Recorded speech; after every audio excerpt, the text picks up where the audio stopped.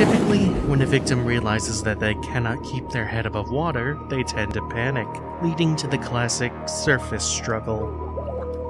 They gasp for air at the surface and hold their breath as they bob beneath. Struggling to breathe, they can't call for help. Their bodies are upright, arms weakly grasping, as if trying to climb a non-existent ladder from the sea. Studies with New York lifeguards in the 1950s and 60s found that this stage lasts just 20 to 60 seconds.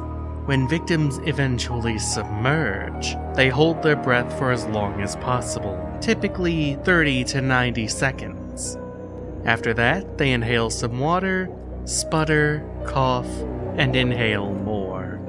Water in the lungs blocks gas exchange in delicate tissues, while inhaling water also triggers the airway to seal shut, a reflex called a laryngospasm. There's a feeling of tearing and a burning sensation in the chest as water goes down into the airway.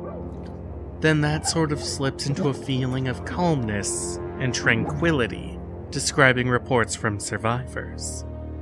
That calmness represents the beginning of loss of consciousness from oxygen deprivation, which eventually results in the heart stopping and brain death.